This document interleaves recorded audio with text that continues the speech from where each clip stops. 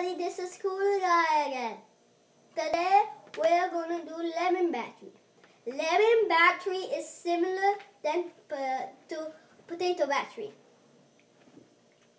Materials you will need: four lemons, zinc washer, copper washer, and LED light.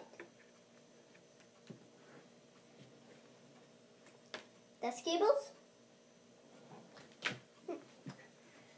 The first step is you get your potato, you put holes in it, line holes.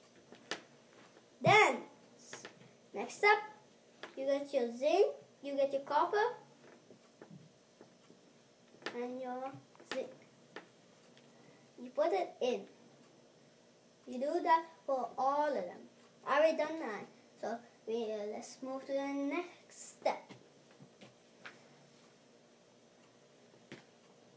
You get your test cables. You do zinc, copper. You just keep doing it. Zinc, copper, zinc, copper, zinc, copper.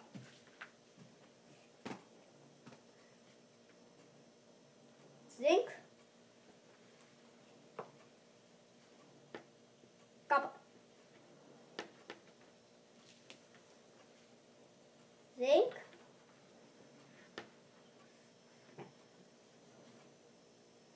copper. You don't connect these two ones yet. You just leave it. Just leave it. That one. Then you get the next one.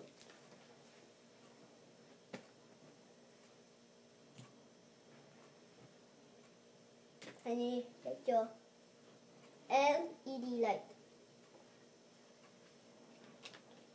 You connect it to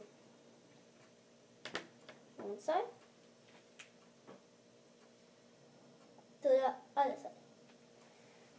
The LED light has lit up. Off,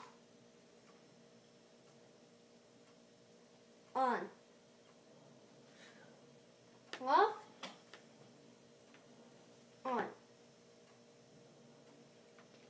Conclusion: electrolytes in the lemon will cause a chemical reaction.